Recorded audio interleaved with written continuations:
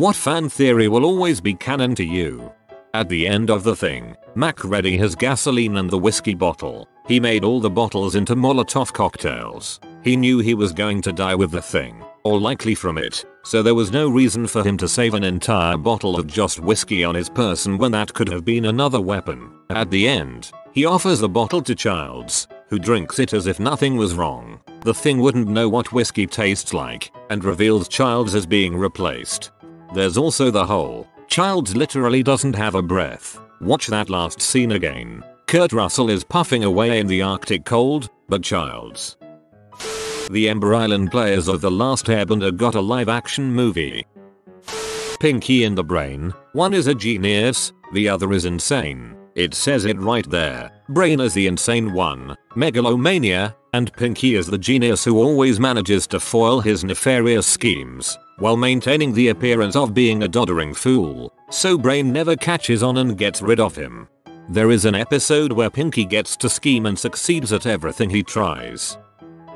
That Marty died in the tunnel getting the almanac from Biff's car. Doc heard about this and went back in time just long enough to be at the end of the tunnel to drop a rope ladder in time, saving that timeline's Marty. How else would he know? One of my favorites. The entirety of the Burn Notice storyline is an oversimplification, and we don't actually know what happened. It is admitted that Burn Notice is made to be a retelling of Weston's journey post-Burn, but think about how incredibly simple it all is. Everyone's characteristics are very cleanly described. Fee is never too violent, despite the fact that she has all the character traits situations pointing to extreme violence. Sam only ever drinks just the appropriate amount, despite displaying clear, basically alcoholic tendencies. Mike pretty much never loses his cool, even in situations where he clearly should have lost it, etc. Basically, the story has been cleaned up, so to speak. Mike may be telling the story of his past to Nate's son, as pointed to by the writers, but it's extremely unlikely that we're getting the truth. More like getting the gist of the main points, and filling in the gaps with some adventures. Alternative theory, Mike's story is told by Nate's son, and that's why the story feels so cleaned up and polished. The machines are actually the good guys of the Matrix universe. They were horribly mistreated by humanity, and humanity even tried to wipe them out by blocking out the sun. And yet, despite it all, the machines actually saved humanity by plugging them into the Matrix. Even in the movies, it's stated that they tried to create a paradise for humanity, and as we all know, the battery theory makes no sense at all. So I can only conclude that the machines wanted to spare humanity from the bleak desert of the real that humanity had created. And I mean, even looking at the behavior of the machines, the only one who displays any real malevolence toward humanity is Agent Smith. And even the other machines think Smith is out of line by obsessing over his hatred of humanity. If they really hated humanity, shouldn't Smith's behavior be considered normal? To add to this, there's an episode in the Animatrix where a couple of machine diplomats tried to gain entry to a UN meeting to come up with a compromise, but the humans weren't having any of it and denied them entry. Then humanity got its butt kicked. That for every episode of the X-Files, there were 2 or 3 cases where there was a perfectly logical explanation and Scully was totally right. I mostly believe this because I don't understand how after years of seeing that there are real monsters, Scully would still scoff at the idea of vampires or whatever. Doesn't make sense, unless she is often proven correct. The Courage the Cowardly Dog theory. Everything that happens is a pretty normal occurrence. It's just being filtered through the eyes of a dog. Their house is in the middle of nowhere, and crazy scary strangers just keep showing up. He saves his people from them, just like my dog saves me from the mailman. Yeah, and that is apparently why the humans never overreact like Courage does. The merchant at the beginning of Aladdin is just making up the story, as he is just trying to sell you a lamp. The merchant is not the same person as the genie. Event Horizon is the first warp drive capable ship that goes horribly awry, setting mankind up for an incredibly grimdark future, set in the 40k universe. There's a theory from some comic book that Superman doesn't have the powers of flight, super strength, invulnerability, heat vision, etc. He only has super psychokinetic abilities. That is, he can move stuff with his mind. It only manifests as his powers. This would explain why he can pick up, Say, a cruise ship. If you rested a cruise ship on a point as small as a person, it would break in half. Superman, though, is lifting the whole thing with his mind powers, so the force is distributed throughout, so it's not concentrated. His mind interprets his desire to push with his muscles and so forth as demands for the psychic power and fills in with psychokinetic response, like a phantom limb, the long arm of Gil Hamilton. So Superman essentially has unlimited psychokinetic potential, or he has no real understanding of what it is, but it's limited by his own personally imagined limitations. This was proposed actually in the Marvel Universe, where Reed Richards hypothesized how Hyperion, an alien with powers very much like Superman, could lift the Baxter building from one corner, and I'm showing both my age and the length of my neck but. Chill is Cave Johnson and Caroline's daughter. Sean Connery's character in The Rock is actually James Bond. John Mason. The Rock was imprisoned in 1962. This is actually the year that Dr. No came out. It's likely they were nodding towards Bond with the choice of year, but it kinda disproves that he could be 007, because he'd have been in Electras for all of the Connery adventures. The sentimental State Farm commercial that ends in "I'm never letting go" really foreshadows the guy leaving his family. Throughout the ad, the man is reciting all kinds of "I'm never" scenarios. I'm never getting married, we're never having kids, we're never moving to the suburbs, etc. And in the scene following each "I'm never" he is doing exactly what he says he'd never do. So in the final scene, when he and his wife are watching a movie at home while his kids are sleeping contentedly around them, he says "I'm never letting go." It follows that in the next scene, he must be letting go. Since it is a commercial about insurance, I thought they were hinting at life insurance. So he dies. There is no special Krabby Patty secret recipe. The paper in Mr. Krabs' bottle is SpongeBob's job contract. He is what makes them so yummy, since in the first episode, he got behind the grill and churned out a ton of tasty burgers with no training. That discounts Jim, the previous fry cook. However, one thing to note about SpongeBob is that the episodes don't really have too much continuity. They contradict each other pretty often. Franklin Richards is the reason people in the Marvel U stop aging. He hit 7 and his reality warping power froze the heroes in a state of arrested development at their prime of roughly 10 years after the FF got their powers.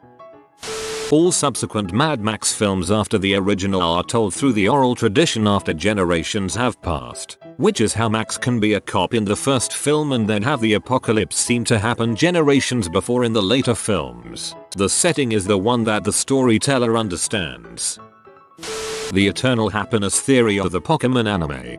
Basically, in episode 1 of the show, Ash sees Ho-Oh, which is later stated in a Pokédex entry to grant eternal happiness to whomever sees it. Ash's eternal happiness is being able to be a kid and explore with his Pokemon forever, which explains why he never ages past 10. I just like it better than the stupid coma theory, quite frankly.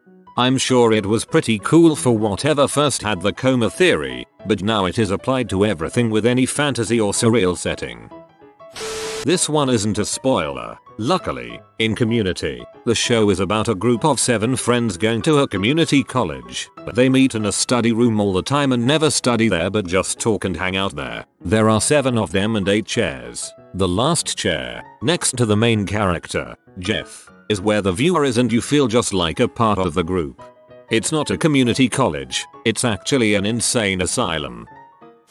That Bikini Bottom is located at Bikini Atoll and is the result of nuclear testing.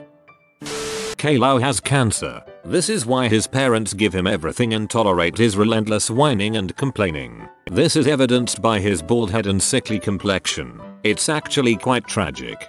According to the theory, this also explains why all the episodes look like a dream, clouds, visual effects, and are narrated by the grandmother. So he is basically on his deathbed while his grandmother tells him stories about his life.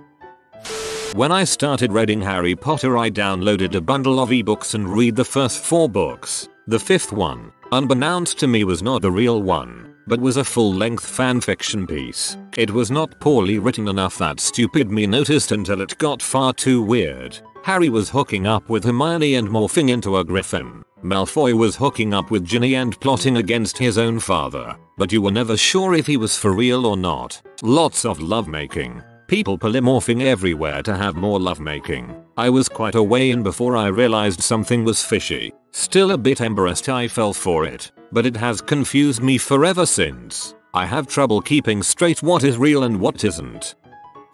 Captain Hook and his pirates are just lost boys who escaped Peter Pan before he could have them euthanized for the crime of growing up.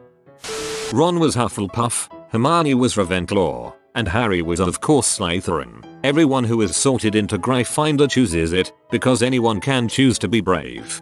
It is our choices, Harry, that show what we truly are, far more than our abilities. Albus Dumbledore. Harry Potter headcanon. George dyeing his hair an outrageous color because he always saw Fred in the mirror. Ditto is a failed attempt to clone Mew.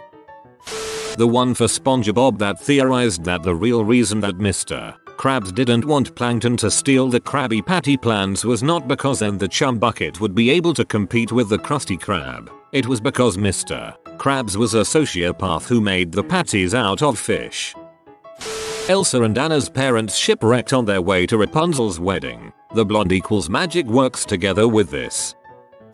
Myso and I have a theory that Teddy in Bob's Burgers is actually a millionaire who continues to work as a handyman because he is bored. This explains how he can afford to spend so much time just sitting around the restaurant. This is also why anytime someone asks him to sign something he acts completely unaware, incompetent as to how where to sign. He is off the grid and signing anything would create a paper trail that could lead to his whereabouts. Zion is just another level of the Matrix, because it explains the otherwise gaping plot hole of Neo has powers outside of the Matrix 2 because of reasons that or the Matrix sequels never happened. E.T. will always be a Jedi in my eyes. Well, we know that E.T. and Yoda are from the same galaxy. There are E.T.s in the Senate in episode 2, or maybe 3, too lazy to look up, and in E.T. he passes by a kid dressed as Yoda and says home.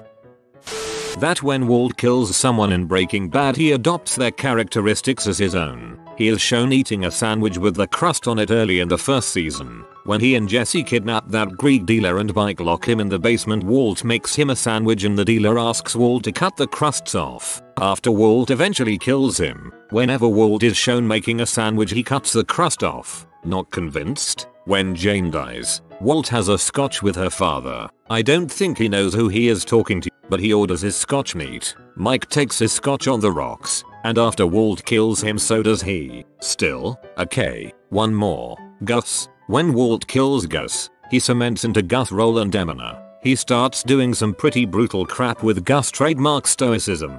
I believe shortly after Gus' death Walt gives the "I'm not in the money business, I'm in the empire business" speech. 2. Gus ran the largest crystal empire in the Southwest. Also there is the episode where Gus drinks down poison, goes to the toilet and lays a towel down for his knees. Later when Walt's cancer is acting up again he does the same thing when vomiting into the toilet.